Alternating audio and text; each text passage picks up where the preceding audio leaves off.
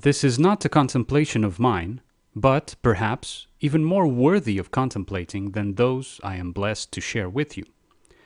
It is an excerpt from Chapter 2 from the book Siddhartha by Hermann Hesse, whose full LibriVox.org audiobook can be found both on my channel's YouTube playlist named Recommendations to Contemplate On and on the link in the description. I will surely by now not reveal a spoiler for you if I let you know beforehand that the Gautama Buddha mentioned in the excerpt is Siddhartha himself in the future. Also noteworthy is that the friend he talks with, named Govinda, is consistently addressed as Siddhartha's shadow by the narrator. Here goes for your own contemplation. And please, this is a metaphor. How do you think, Govinda, Siddhartha spoke one day while begging this way, how do you think we progress? Do we reach any goals? Govinda answered, we have learned and will continue learning. You'll be a great samana, Siddhartha.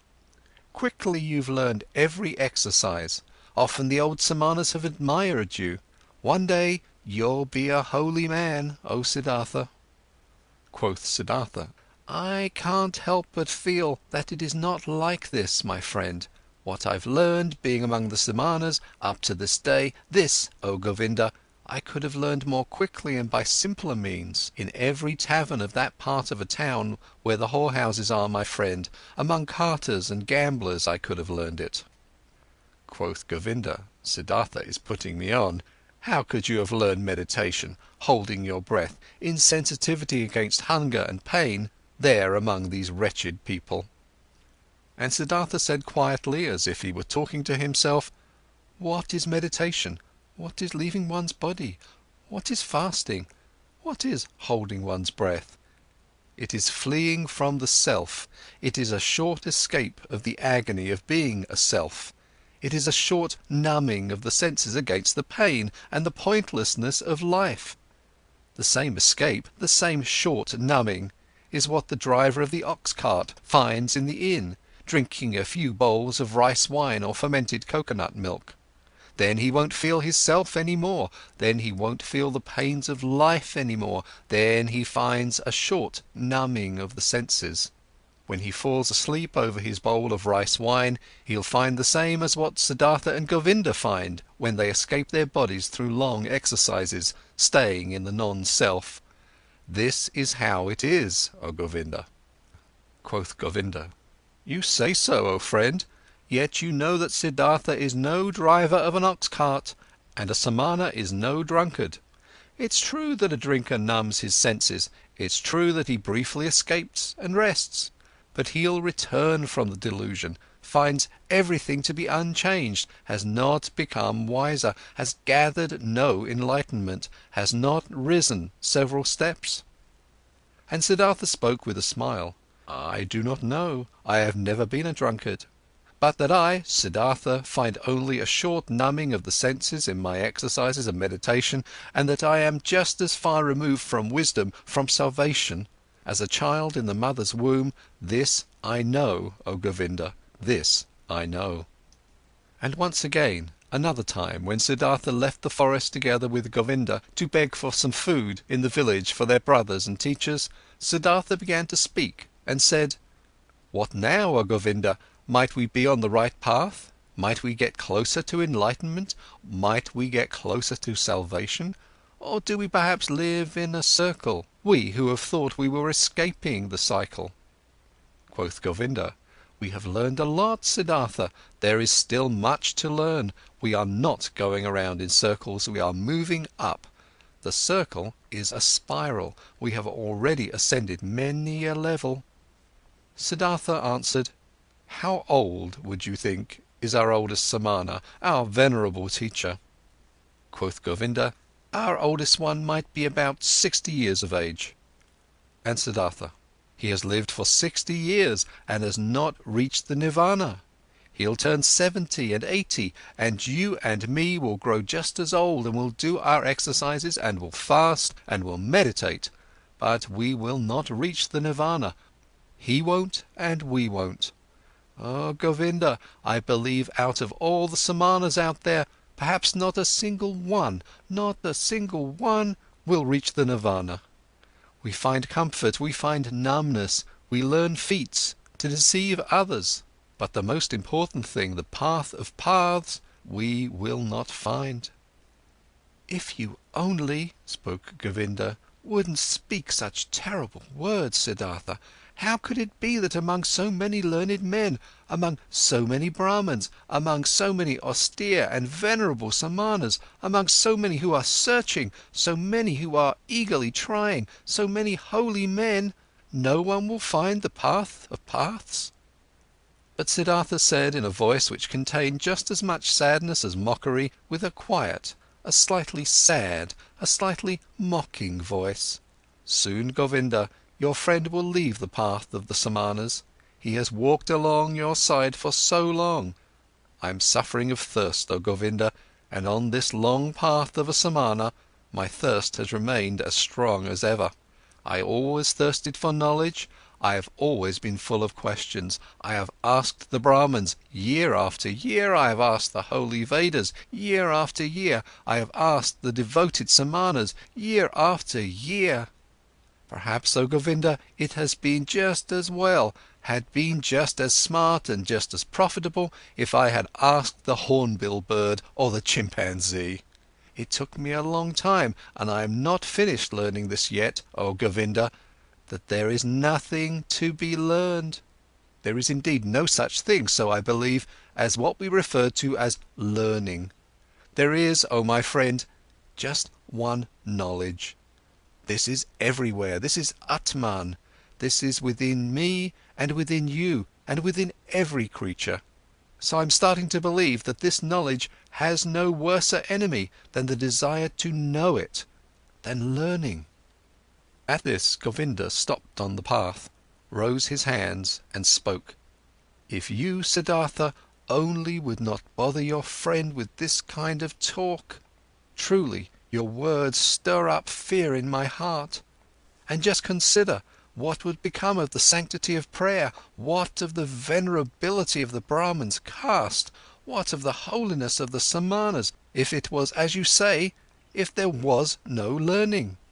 What, O Siddhartha, would become of all of this what is holy, what is precious, what is venerable on earth?"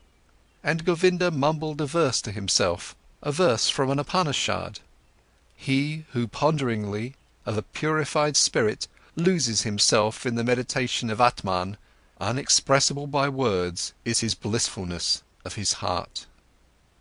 But Siddhartha remained silent. He thought about the words which Govinda had said to him, and thought the words through to their ends. Yes, he thought, standing there with his head low, what would remain of all that which seemed to us to be holy? What remains? What can stand the test? And he shook his head. At one time, when the two young men had lived among the Samanas for about 3 years, and had shared their exercises, some news, a rumour, a myth, reached them, after being retold many times. A man had appeared, Gautama by name, the exalted one, the Buddha. He had overcome the suffering of the world in himself and had halted the cycle of rebirths. He was said to wander through the land, teaching, surrounded by disciples, without possession, without home, without a wife, in the yellow cloak of an ascetic, but with a cheerful brow, a man of bliss, and Brahmins and princes would bow down before him and would become his students. This myth, this rumour, this legend resounded. Its fragrances rose up here and there. In the towns the Brahmins spoke of it, and in the forest the Samanas. Again and again, the name of Gautama, the Buddha, reached the ears of the young men, with good and with bad talk, with praise and with defamation. It was as if the plague had broken out in a country, and news had been spreading around that in one place or another there was a man, a wise man, a knowledgeable one, whose word and breath was enough to heal everyone who had been infected with the pestilence.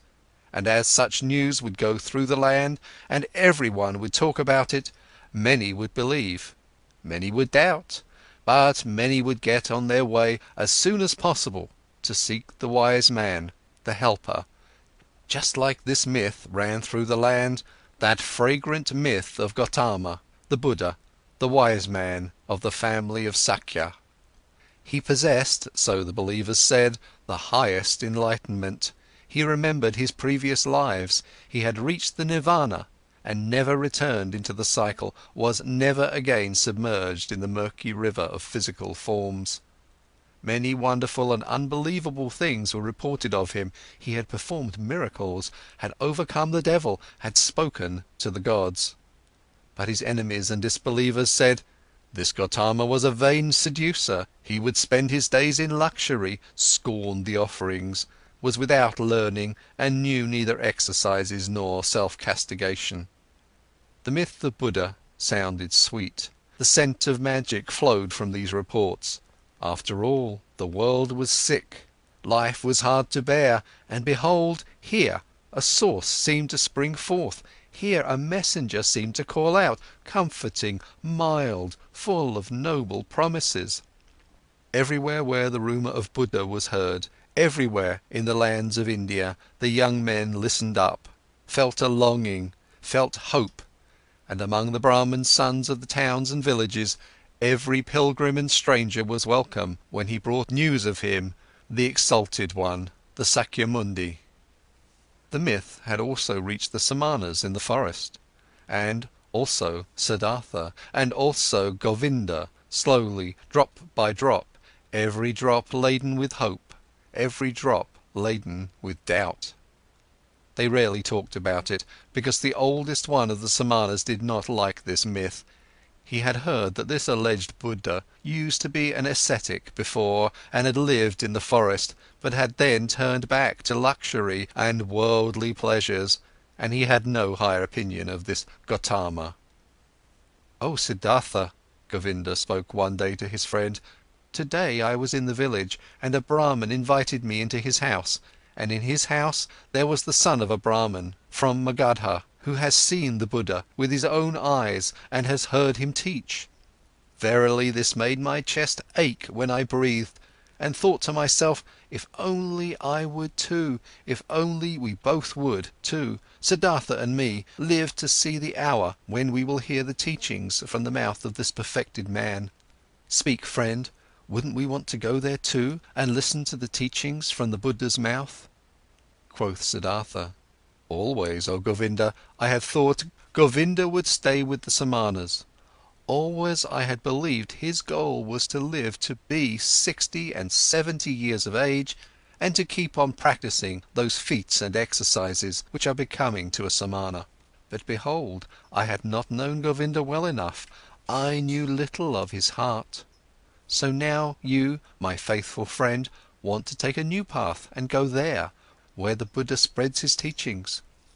Quoth Govinda, "You're mocking me. Mock me if you like, Siddhartha, and have you not also developed a desire, an eagerness to hear these teachings? Have you not at one time said to me, you would not walk the path of the Samanas for much longer?" At this, Siddhartha laughed in his very own manner, in which his voice assumed a touch of sadness and a touch of mockery, and said, "Well, Govinda, you've spoken well, you've remembered correctly. If you only remembered the other thing as well, you've heard from me, which is that I have grown distrustful and tired against teachings and learnings, and that my faith in words, which are brought to us by teachers, is small. But let's do it, my dear. I am willing to listen to these teachings, though in my heart I believe we've already tasted the best fruit of these teachings." Quoth Govinda, "Your willingness delights my heart. But tell me, how should this be possible? How should the Gautama's teachings, even before we have heard them, have already revealed their best fruit to us?" Quoth Siddhartha, "Let us eat this fruit and wait for the rest, O Govinda. But this fruit, which we already now received thanks to the Gautama, consisted in him calling us away from the Samanas. Whether he has also other and better things to give us, O friend, let us await with calm hearts."